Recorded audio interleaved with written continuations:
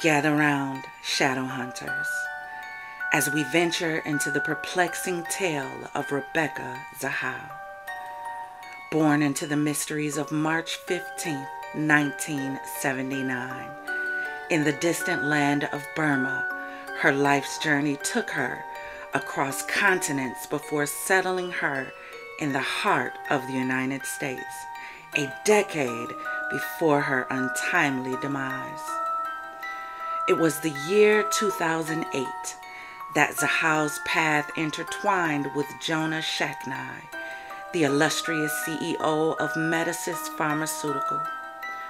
Though still tethered to another in matrimony, she found herself drawn to Shaknai's orbit, a realm of opulence and shadow. His wealth earned as the 9th highest paid CEO in Arizona cast a seductive allure, yet his past bore the scars of 2 failed unions. The memory of Maxfield Aaron Max Shaknai, his son from a prior marriage, lingered like a ghost in their shared narrative. But fate, it seemed, had darker designs in store. On that fateful day of July 11th, 2011, tragedy struck the Shaknai estate. Young Max, innocent as the dawn, met his end in a fall that defied reason, a fall that sparked whispers of foul play, whispers carried on the wind like echoes of a forgotten lament. Days passed like shadows across the sands of time, until the dawn of July 13th unveiled yet another grim tableau. There, amidst the silence of dawn, Zahau's form hung, a macabre masterpiece wrought in the throes of despair. Bound wrists and ankles spoke of a struggle against unseen forces that now consigned her to the realm of the departed. Yet as the authorities sought answers amidst the tangled web of evidence, doubts began to emerge like cracks in the facade of certainty.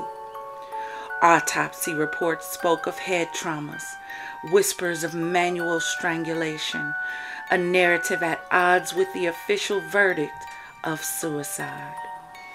Family and friends, their hearts heavy with grief, dared to challenge the verdict, seeking solace in the pursuit of justice.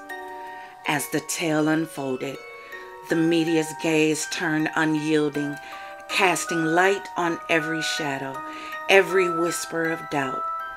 Allegations flew like arrows, accusations hurled like stones, in the tempest of speculation that threatened to consume all in its wake. But amidst the chaos, a flicker of hope emerged, a glimmer of truth, perhaps beckoning from the shadows. For in the halls of justice, where truth is the ultimate arbiter, the echoes of the past may yet find its voice, and the mysteries of Rebecca Zahau may find their resolution. So grab your glass of champagne, make sure your doors are locked, and tune in, shadow hunters. Hit that like and subscribe so you'll be notified when we step into the Noir Syndicate to unravel this twisted tale that we call Rebecca Zahau, Fate or Fury. Welcome to Inky Noir Champagne Mysteries.